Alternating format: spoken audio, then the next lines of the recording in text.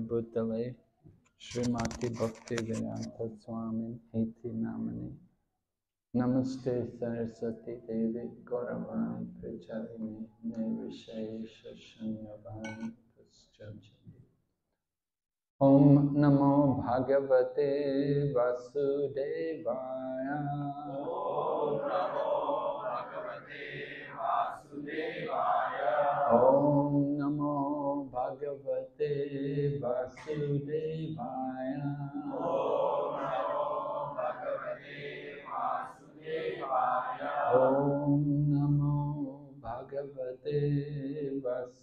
Vasudevaya.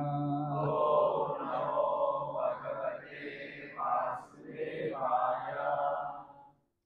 So today we're reading Bhagavad Gita, chapter 9, which means the most confidential knowledge, text number 5. Prabhu, can you read the verse for me? I'll give you the microphone. You want the microphone? That's fine. Nacha matstani bhutani. Nacha matstani bhutani. Pashyame yogam aishwaram. Pashyame yogam aishwaram. Bhuta vrinna cha bhutasto. Bhuta vrinna cha bhutasto. Mamatma bhuta bhavanaha. Mamatma bhuta bhavanaha.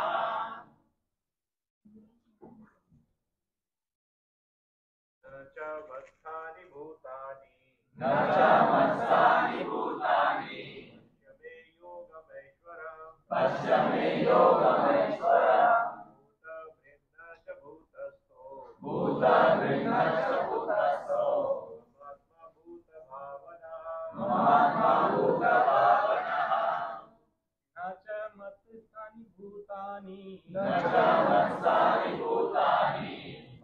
Pashyame yogam aishwaram. Pashyame yogam aishwaram.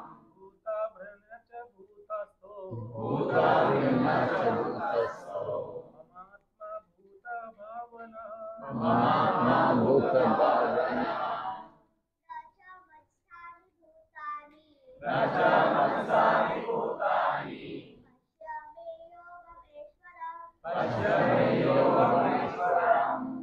Pashyame yogameshwaram. Bhuta vrinna cha bhutasto. Mamatma bhuta bhavanaha.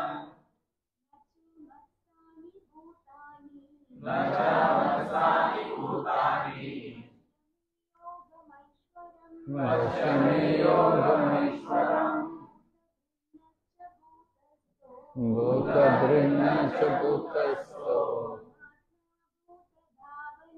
Mamatma bhuta bhavanaha.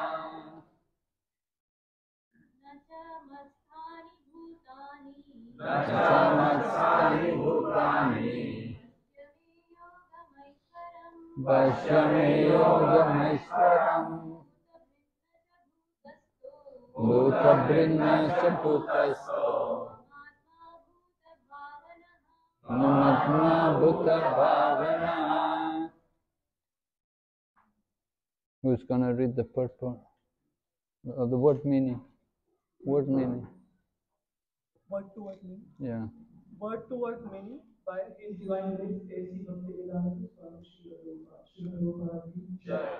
No, never, sure, also, Manstani, situated in me, Bhutani, all creation, Pasha, just see, me, my, Yogam Aishwaram, inconceivable mystic power,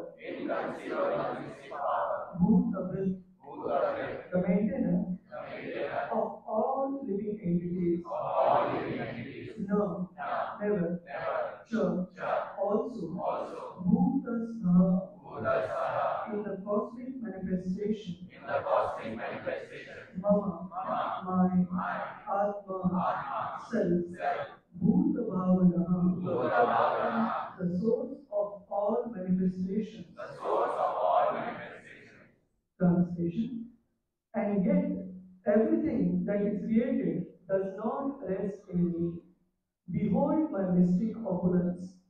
Although I am the maintainer of all living entities, and although I am everywhere, I am not a part of this cosmic manifestation. For myself is the very source of creation. Purport by Srila Prabhupada. The Lord says that everything is resting on Him. Manstani sarva bhutani. This should not be misunderstood. The Lord is not directly concerned with the maintenance and sustenance of this material manifestation. Sometimes we see a picture of Atlas holding the globe on his shoulders.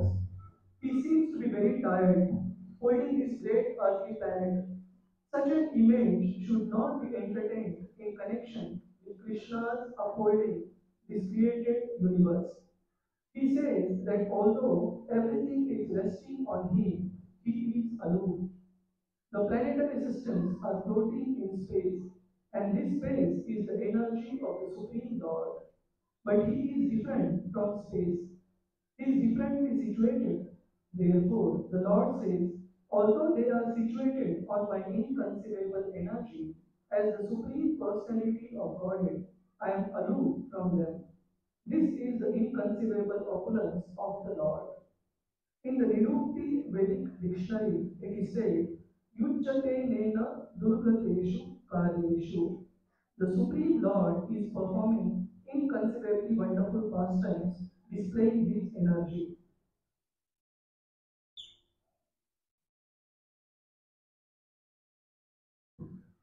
His person is full of different potent energies, and his determination is itself actual fact. In this way, the personality of Godhead is to be understood.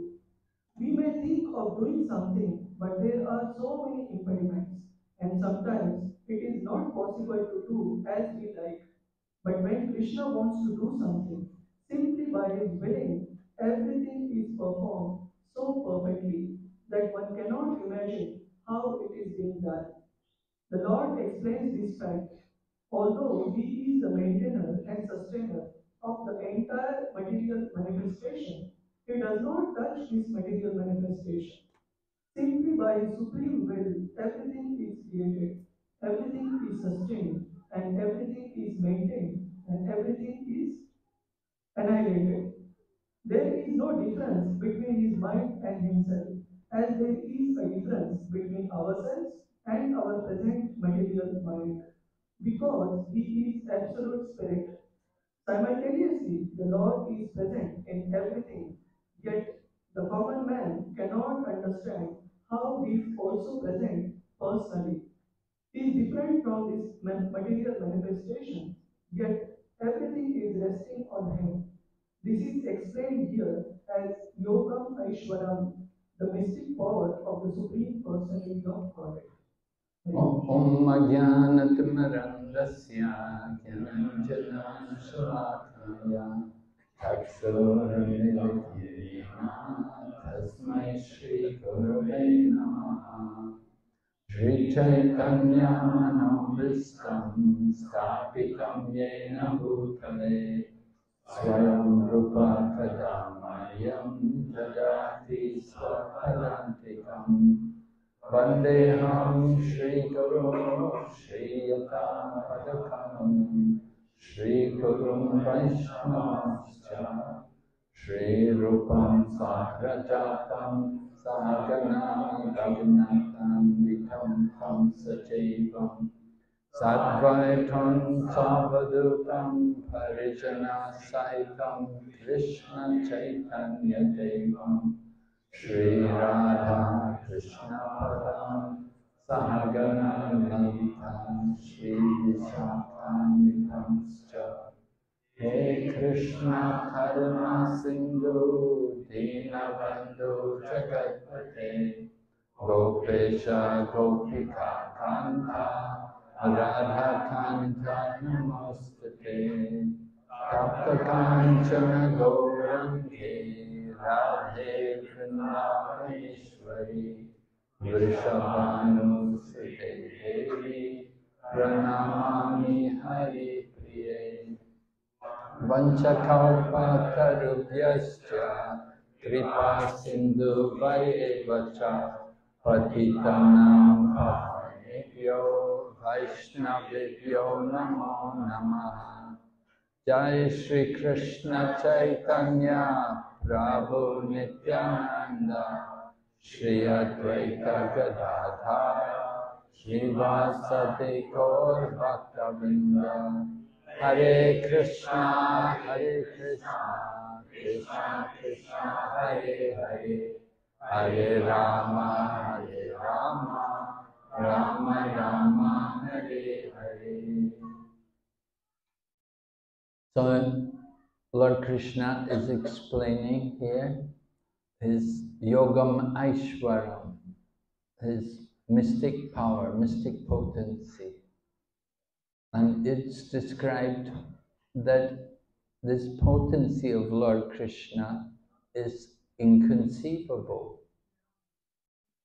This is something which is very important for us to grasp in approaching the teachings of Lord Krishna. That we have to understand that Lord Krishna has inconceivable powers and he can perform the activities and feats which are beyond our imagination and beyond our comprehension. Coming into Krishna consciousness, people are often bewildered. Even without coming into Krishna consciousness, people are sometimes shying away from the teachings of Lord Krishna because they consider that the activities and feats which are attributed to Krishna are not possible. They just think, oh, it's just imagination, it's just some mythology that cannot be real. When we explain to people about the process of creation, then they just think, oh, that's ridiculous. How could it ever be like that? If we explain to them that there's a gigantic form of Lord Mahavishnu laying on the causal ocean, and from his body the universes are coming out, just like drops of perspiration are coming out from our own body. So people say, oh, come on, how is it possible? They cannot conceive that there are inconceivable powers. And when they hear about the activities of Lord Krishna, when we tell people how Lord Krishna picked up the Govardhan hill and held up the Govardhan hill for 7 days and nights with the little finger of his left hand, then people are, oh God, come on, how is it possible? So people try to understand the activities of Lord Krishna with their limited mind and senses. And this will never work. You want to understand Lord Krishna, first of all, we have to understand that there are such things as inconceivable potencies, or achintya shakti, in powers which are beyond our comprehension. And this is actually something which is being made in this verse here in Bhagavad Gita, in this 9th chapter. It's confidential knowledge. To understand these things, one has to have some faith, one has to have some devotion. That's why Lord Krishna is explaining this point in the 9th chapter, because the 9th chapter is the very heart of the Bhagavad Gita. So he wants us to understand his inconceivable powers. Srila Prabhupada gives an interesting example in the purport. He talks about the form of Atlas holding up the planet Earth. I think Prabhupada must have written that purport when he was residing in New York, because if you go to New York, you'll see on the 5th Avenue, there's one building called the Rockefeller Center. And outside, just in the courtyard of the Rockefeller Center, they have this very huge bronze figure of Atlas holding up the Earth planet. It's from the Greek mythology, and you can see Atlas is a very muscular person, very powerful. You know, he looks like something out of the wrestling ring or something. Maybe he's from like Chanura or Mustika when they were fighting in Mathura, fighting Lord Krishna. They were huge and their bodies were like rocks. So Atlas, this form of Atlas is there, and he's huge and he's much bigger. He's big, but he's picking up the earth. But it's a great labor for him. And you can see in the sculpture how he's laboring and how it's difficult for him to pick up the earth. But Srila Prabhupada compares Lord Krishna's activities, that Lord Krishna is sustaining the whole universe, not just one universe, but an infinite number of universes. And they're all in his grasp. And there's no difficulty. It's not a great endeavor for him. And of course, if he can do these things, then why can't he hold up Govardhan Hill? What is it, if you can pick up a whole universe, then it's no trouble at all to pick up a little mountain. Well, not a little. At least 5,000 years ago, the time of Lord Krishna, Govardhan Hill was very tall, it's a king of mountains.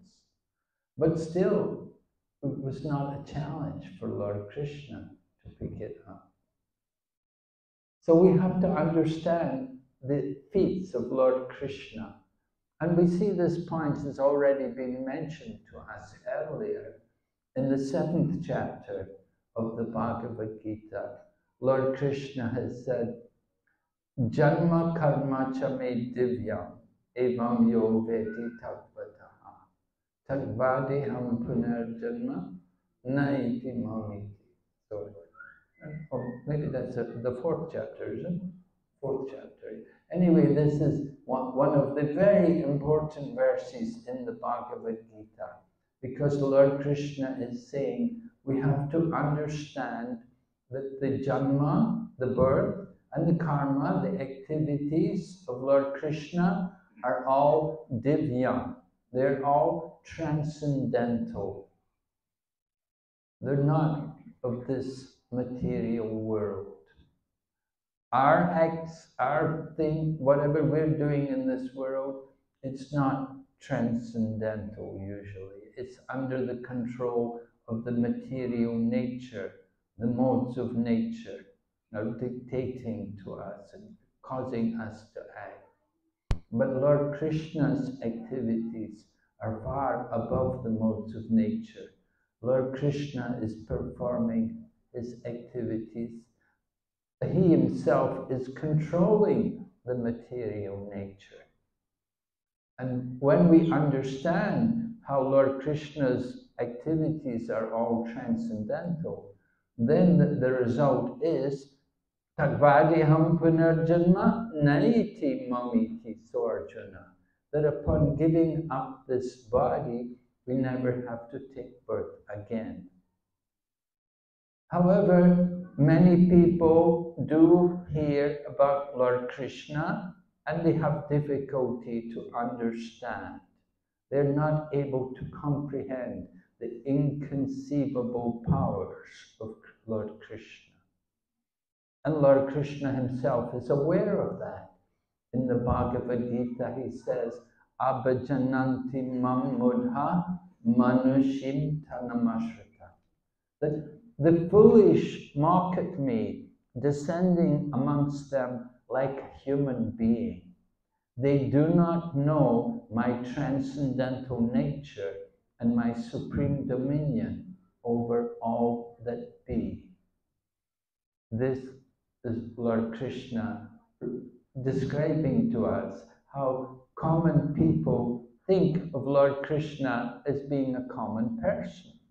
They cannot understand his transcendental nature, his supreme position over everything.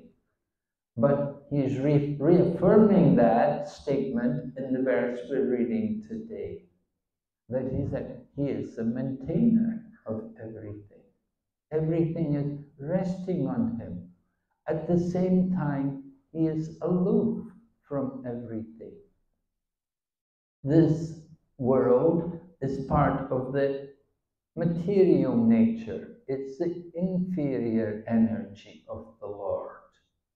Lord Krishna has described to us how the material nature is made up of 8 elements. He says, Bhumer apo nalo vayu kam mano buddha evacha ahankara iti yamme bina prakritir ashtada. Earth, water, fire, air, and ether. The 5 elements of the material nature, gross elements. And then mind, intelligence, and ego. Altogether, these 8 comprise my separated material nature. So Lord Krishna used the term Bina Prakriti Ashtada, that it's separated energy. In other words, it's not very dear to Lord Krishna. Srila Prabhupada was talking about this sloka, and he gave the reference. He said, just like sometimes a man and woman, they may be married, but they may be separated. The relationship is not so close, not so intimate. So similarly, this material world, this is Lord Krishna's Prakriti, but it's his separated energy. There are 2 kinds of Prakriti. There's the superior Prakriti and the inferior Prakriti. The living entities are the superior Prakriti. Matter, dull matter, is the inferior Prakriti.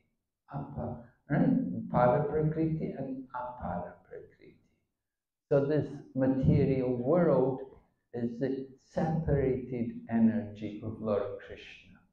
Lord Krishna himself resides in the spiritual world. He has his own abode in the spiritual world.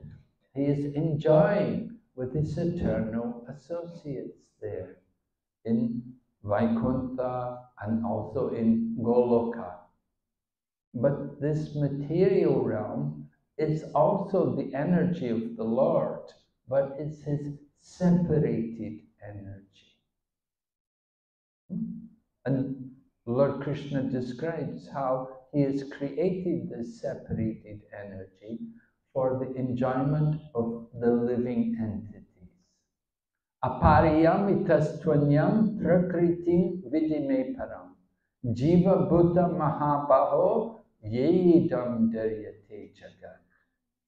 Lord Krishna, after describing the 8 elements of material nature, then goes on to describe the superior Prakriti.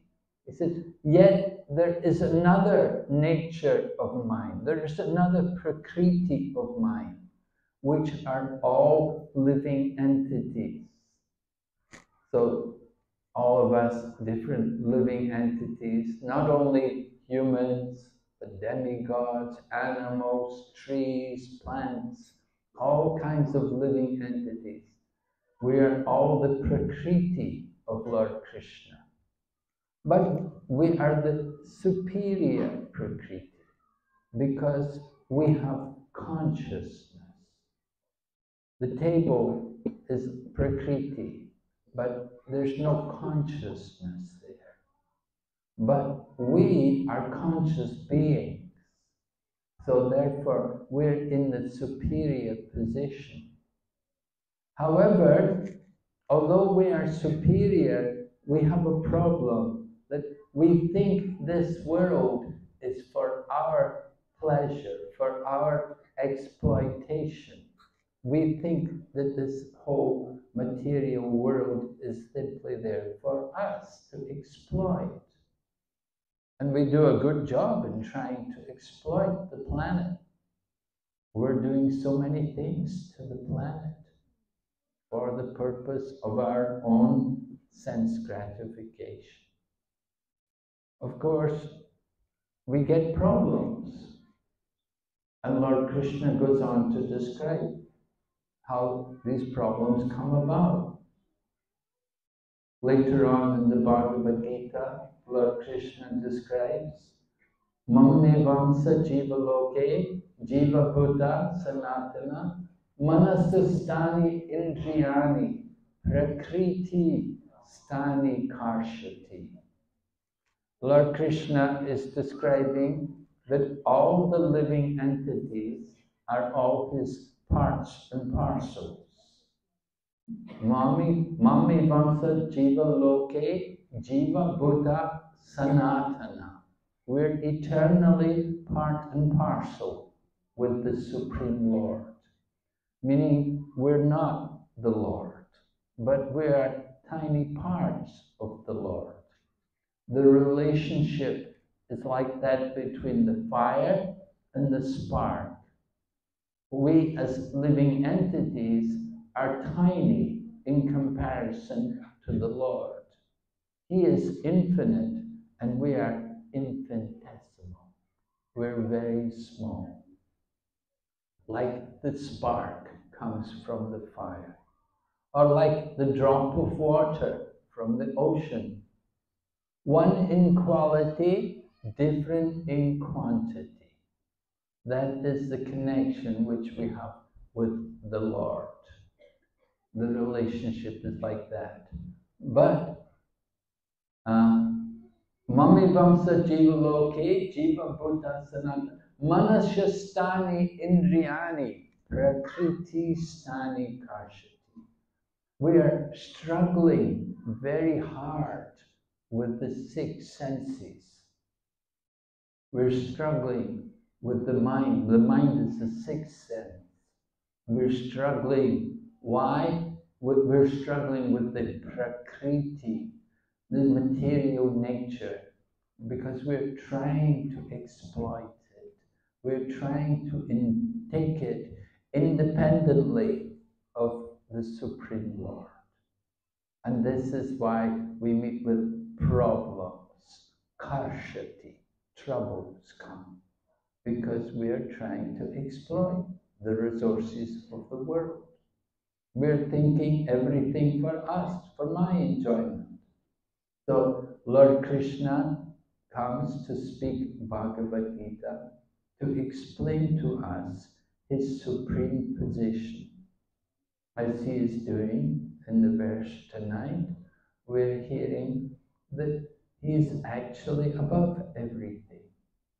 That it's all his energy and he's in control of everything, and he controls it just by his will.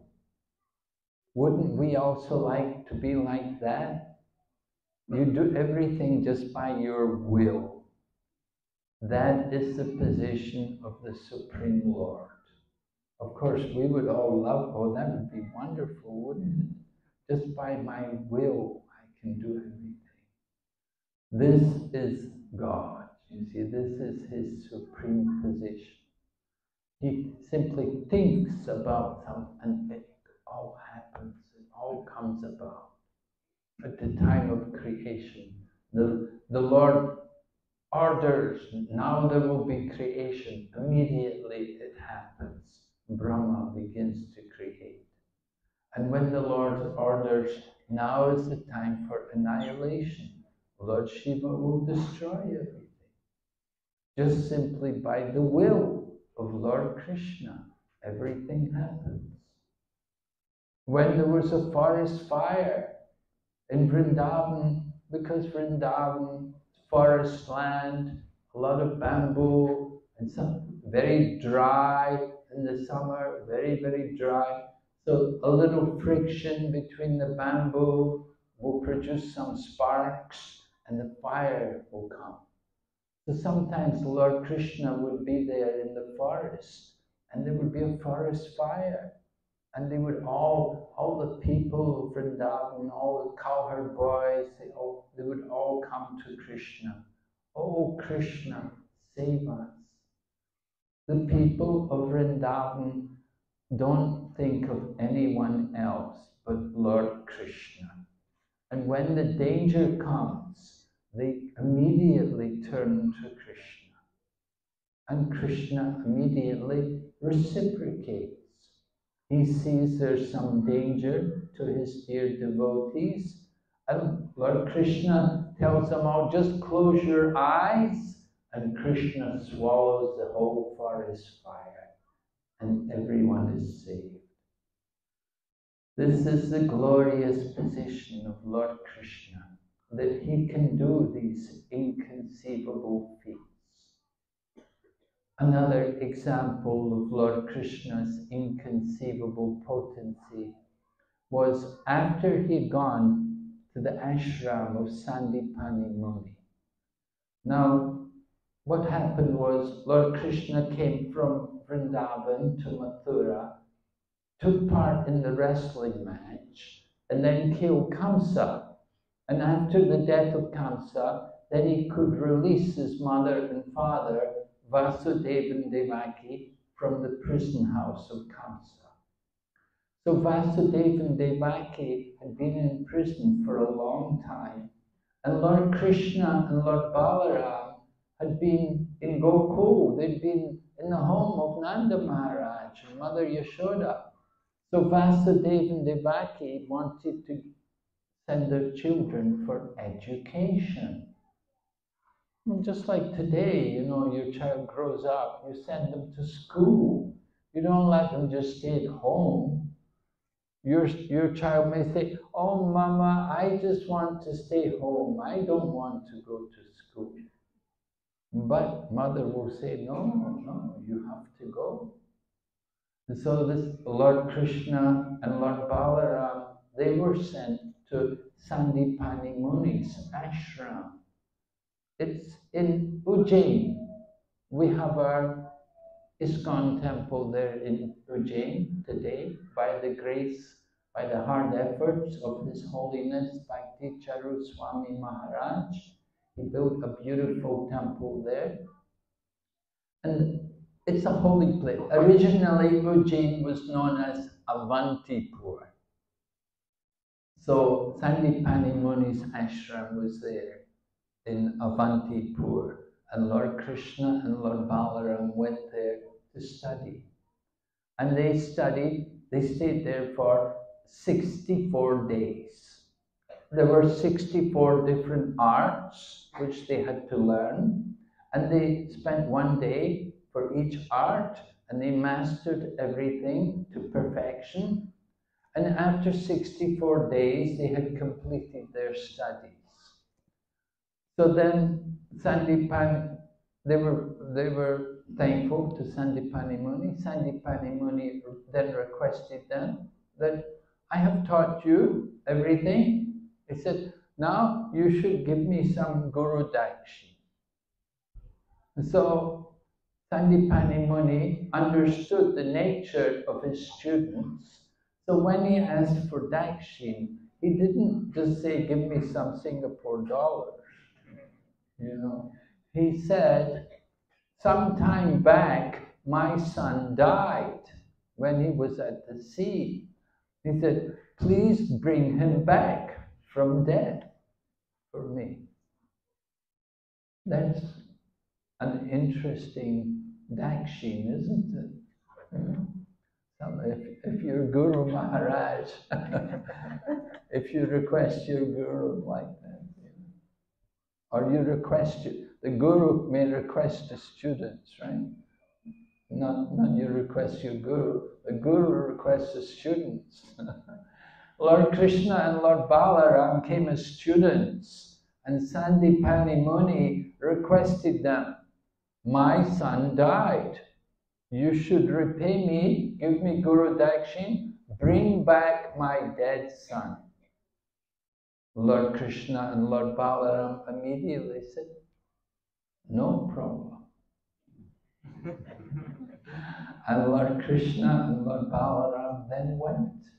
They went, first of all, they went to the sea, and because they heard there was a demon residing in the sea, and the demon was supposed to have been responsible for the death of Sandipani Muni's son. So that demon was actually Sankachuta, and anyway, he was in the form of a conch shell. And Lord Krishna went there and found the demon, killed him, and brought the conch shell, but couldn't find the son of Sandipani Muni there. So then Lord Krishna went with Lord Balaram. They went to see Yamaraj. They went to the abode of Yamaraj. And when they got to the abode of Yamaraj, Lord Yamaraj came and immediately offered them respects, understanding their identity, that they were the personalities of Godhead. And he requested them, how can I serve you? What can I do for you? We hope if we have to go to Yamaraj, he will also ask us.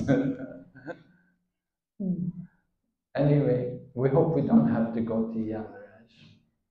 But Lord Krishna went there, and they told Yamaraj that some time back my son died, and my guru's son died in the sea. Do you have him here? You please give him to us.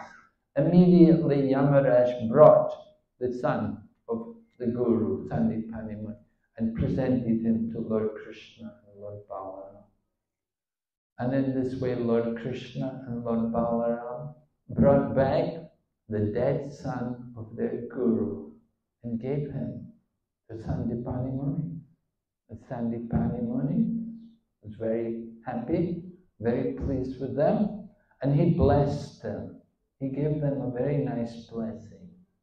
He blessed them that their glories will always be known, and everything they learned, all the mantras they've learned, will remain fresh in their memory.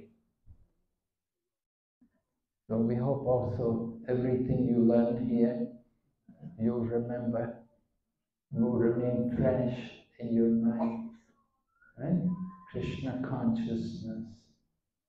So we want to understand the inconceivable potencies of Lord Krishna, how he could perform these amazing things. This is not just some fairy tale. We're thinking, sometimes people think, oh, come on, how do we know this is true? Well, look at the other things which you believe. Scientists present so many bogus theories about the origin of life. We hear, for example, how did the world come about? Oh, everything came from the black hole.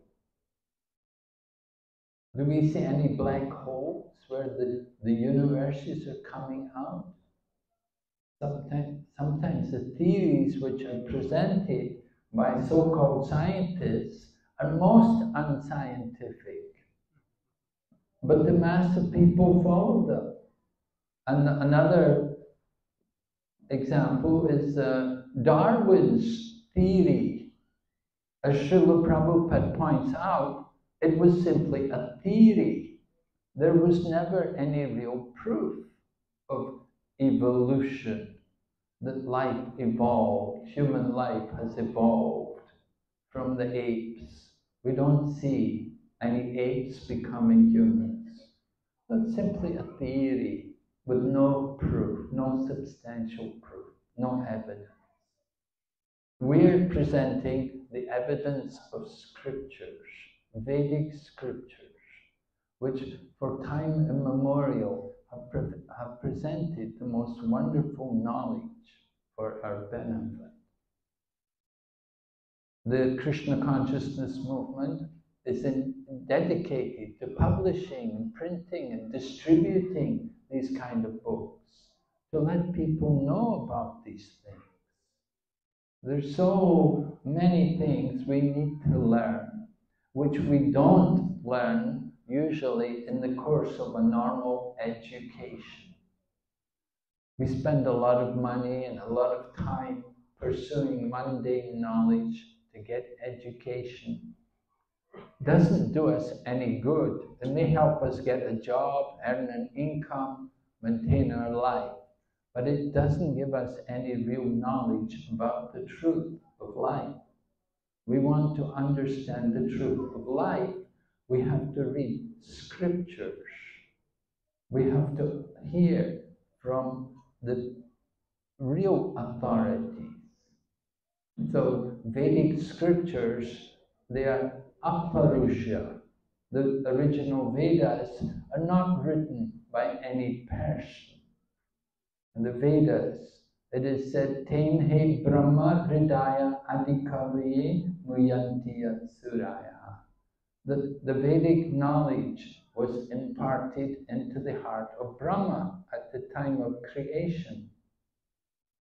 So that same Vedic knowledge is being passed on today with the help of people like Srila Vyasadeva, the incarnation of the Lord, literary, the person who is responsible for writing all the supplements to the Vedas, the Puranas, and particularly the Srimad Bhagavatam.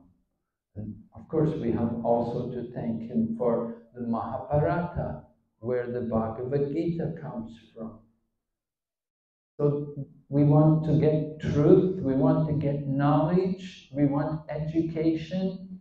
You can get it from scriptures, reading scriptures like Ramayana, Mahabharata, Srimad Bhagavatam, Bhagavad Gita particularly contain real transcendental knowledge. So Lord Krishna is teaching all of us the importance of hearing from scriptures. And Lord Krishna would even quote scriptures.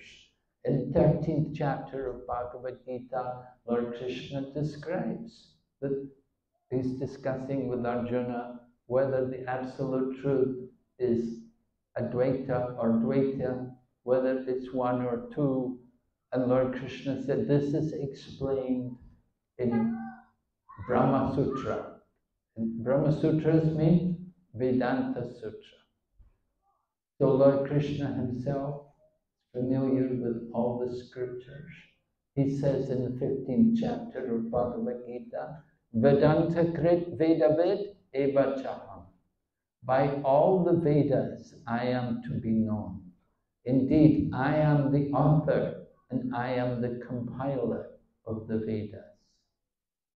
So Lord Krishna, in his form of Dvaipayana Vyas, he has compiled the Vedic scriptures, presented them for our benefit. We have to take advantage to hear these things, to read these books. Nowadays, people don't read much books, they read their handphone. Right? Everyone has a mobile phone, and we use our mobile phones for reading. So you can get a soft copy of Bhagavad Gita. Keep the scriptures in your phone. That's a good use of your phone. Using everything in the service of Krishna. We're not against technology if you can use it in Krishna consciousness. And certainly we can use mobile phones in the service of Krishna. To read Bhagavad Gita, to learn slokas, to chant the verses, to chant prayers. This is very nice activity. All right, we'll stop here. We'll ask if there's any questions. Or any comment or anything? Of course, I'm in Singapore. I don't usually get a lot of questions here. I should know that.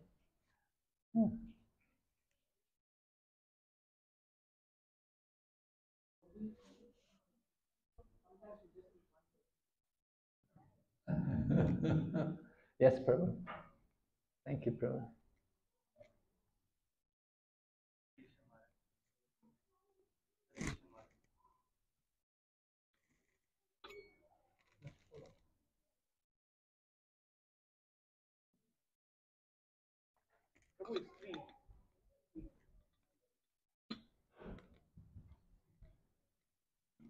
Hare Krishna Maharaj.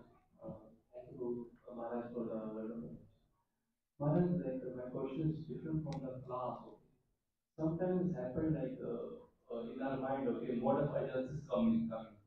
Maybe things are not urgent, okay, but we think that it is urgent, okay.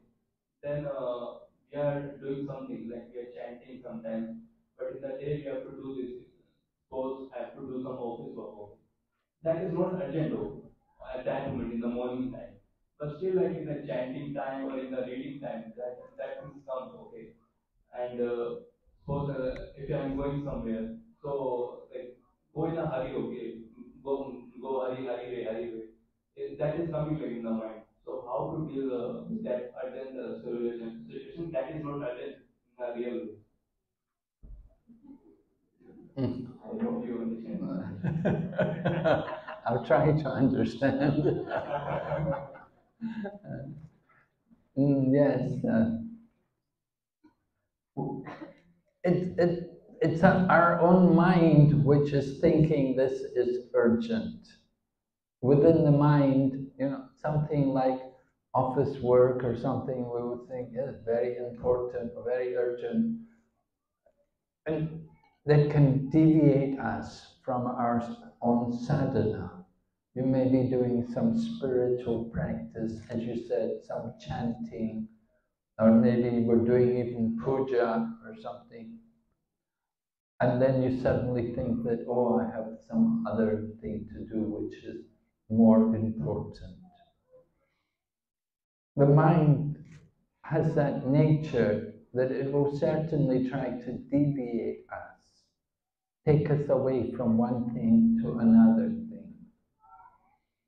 We're constantly battling with the mind.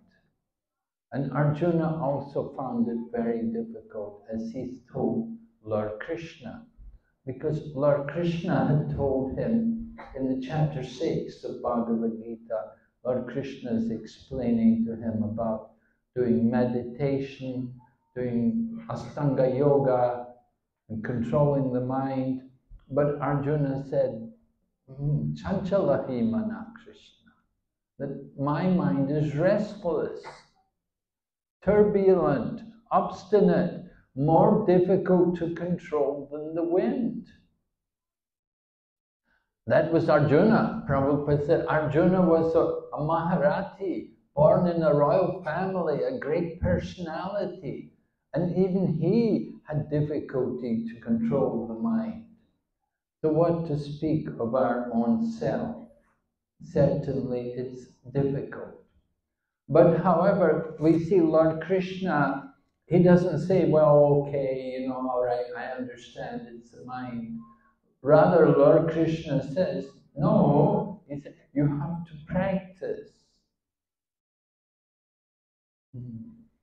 Lord Krishna said, I know it's difficult, but if you practice, abhyasena tu konteya vairagyena chagriyate. By constant practice and detachment, then you can succeed. We have to be a little determined in practice of our sadhana. And there will always be things which come up, which may deviate us, the mind gets carried away. And then later on you realize, oh, that really wasn't so urgent. It really wasn't so important. And I stopped my chanting. I could have been chanting. I could have finished my japa. Instead, now I have to go chant all night or something. So we have to constantly check the mind before you make decisions. And certainly we want to be cautious any decision which is going to take us away from the service of Krishna. When you're actually engaged in doing some devotional work, you want to complete it. You don't want to just stop somewhere and go off to do something else. Therefore, sadhana is very important. We have to be regulated. You have to have some kind of standard program that at a certain time I'm going to do my japa, just like we have in our ashrams. If you're in the ashram, wake up at a certain time, everyone would wake maybe 3:30 or something, everyone's up. And then Mongol Arti, 4:30. After Mongol Arti, then Japa, and then Guru Puja. And, we have a very regulated morning program. And that morning program will last maybe 4 hours. And so we try to give that period of time every day for our spiritual practice. And that's what gives us the strength to keep ourselves Krishna conscious in the course of the daytime. You have things to do, all right, you have a job, you're working. That's understandable. Yes, you have to work, you have to maintain yourself, you need some income. But you don't want to sacrifice your spiritual life also just for the sake of your work. As you said, you do something, it's not really so urgent, but the mind says, oh no, go ahead, do it. The mind takes us away from Krishna. So the mind can be the friend and the mind can be the enemy. How are we going to use it?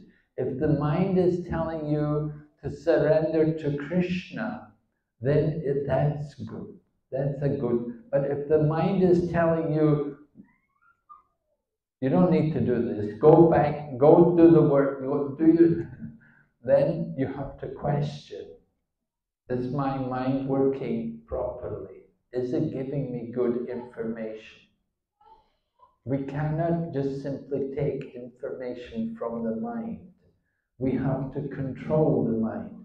So, Bhagavad Gita says, the mind is superior to the senses, but higher than the mind is intelligence. So we need to get that intelligence to control the mind. And that intelligence is seated next to the soul, next to the Paramatma, the Lord in the heart. As Lord Krishna said, from me comes knowledge, remembrance, and forgetfulness. So Lord Krishna knows everyone's desire. Do we want to remember or do we want to forget? It's giving the super soul is sometimes often speaking to us, telling the intelligence, stop him, don't let him do this. But the mind, is the mind listening? Well, the intelligence is there to arrest the mind. The intelligence is higher than the mind. So we use of course, sometimes it happens, of course, that we don't listen to the intelligence. And the mind just acts. We compare the senses to the horses on a chariot. The mind is like the reins on the chariot, and the driver of the chariot is the intelligence. You need a good driver. If you have the good driver, then he can use the reins, he can control the horses. So we have to have that strong intelligence. Where do we get that intelligence from? Well, we get that intelligence from, it can come from the heart, from the Paramatma, the Lord in the heart.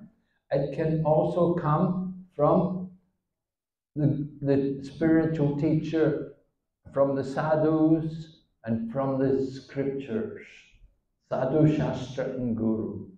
These things, they can help you to get the intelligence to make proper decisions. Decision making is a big subject matter. How to make the right decision. So we have to have that direction from Sadhu, Shastra, and Guru. Then you can make proper decisions. Proper use of intelligence. Don't just depend on the mind. So whimsical activities, you're just hearing the mind. We're not listening to any intelligence. So we have to guard against that. If we have that nature, just to be rash and impulsive, to do things without thinking, that's not the way. Arjuna didn't do that. In the Bhagavad Gita, we see Arjuna putting his case towards Lord Krishna. I'm bewildered. I don't know what I should do. Arjuna was not impulsive. He didn't just go away from the battlefield, but he questioned Lord Krishna. What should I do? Shishastiham sadimam tvam prapana. Please, I am your disciple, a soul surrendered unto you. Please instruct me. Why? Because I'm confused. I'm confused about my duty. So in our everyday life, we will often be confused. What to do? We need to take help from Lord Krishna. Lord Krishna is here in the form of the scripture, Bhagavad Gita. He's speaking to us. Lord Krishna is also speaking to us from the heart, if we hear him. Are we willing to hear from the heart?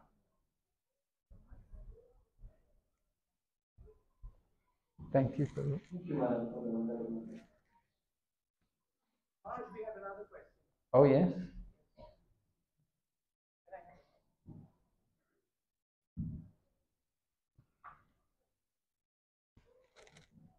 Thank you so much for describing about the right practice.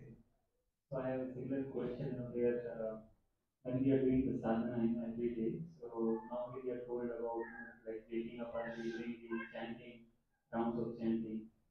So but we are challenged, we are not able to control the sleep. So can you maybe tell some practical tips where maybe if we wake up at 4, we still keep the energy throughout the day till we sleep. Maybe because we wake up very early, then we start getting sleepy maybe by afternoon, sometime. So are there any practical tricks, which can help us?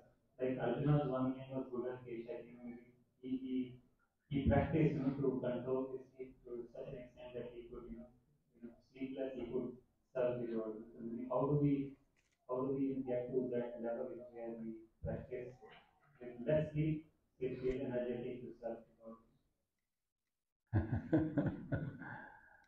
Less sleep.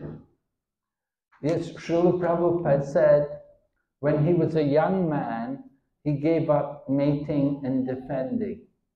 And then he said, now in my old age, I have also had to give up eating and sleeping. So giving up sleep or reducing sleep, we want to be cautious about that. You don't want to go to extremes, because Lord Krishna also points out that a yogi is one who does not eat too much or eat too little.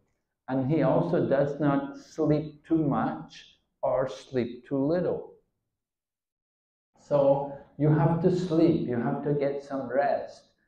How much rest you need, that will depend on the individual.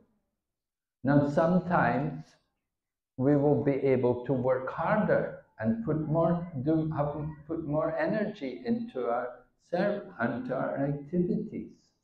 And sometimes there'll be less activities, less things to do, and we may find ourselves having more time to sleep.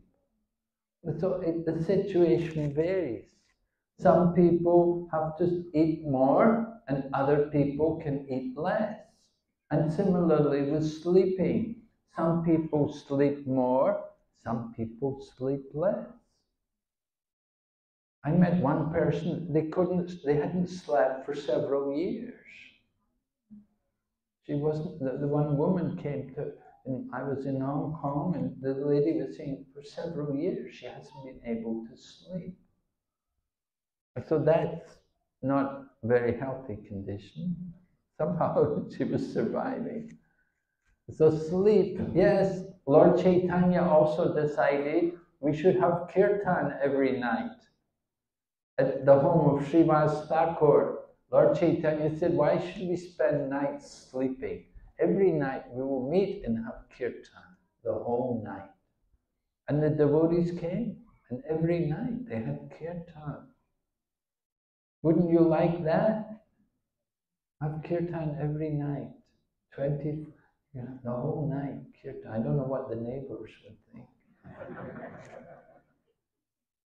But anyway, so sleeping, yes, sleeping is like death. We don't like to sleep too much, but you have to get some rest. Usually the body requires it. Now, if there's more work, more activities, more engagement, we'll find we can work quite hard. We can do quite a lot of work. But when there's less involvement, then people do less work. Padmalochan Prabhu was telling me how during the lockdown, they had the policy, everybody stay at home and work at home. But after they found out people not working very much at home, the work is less and less.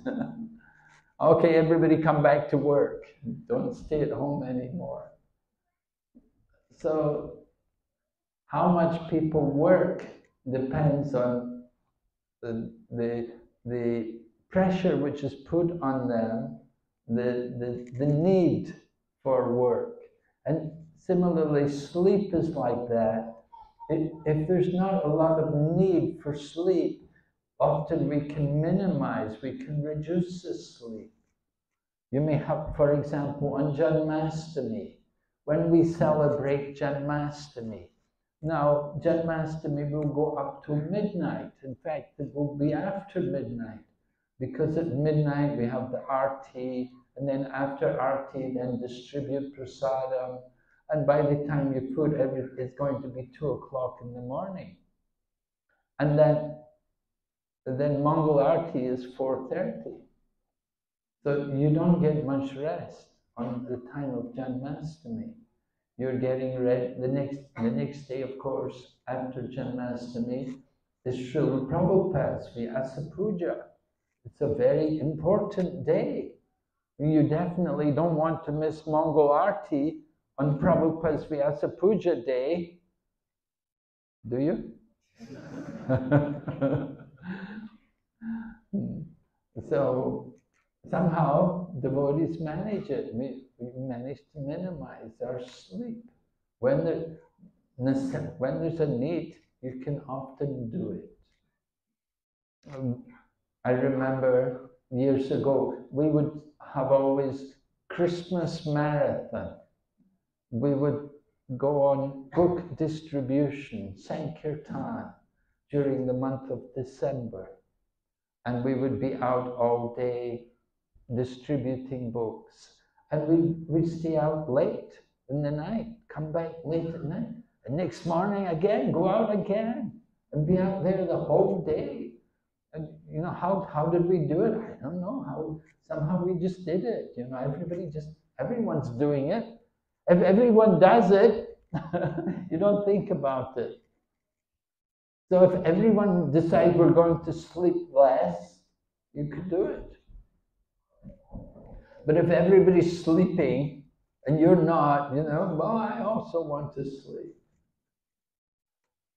Again, it's the mind. What we think we need, we don't always need.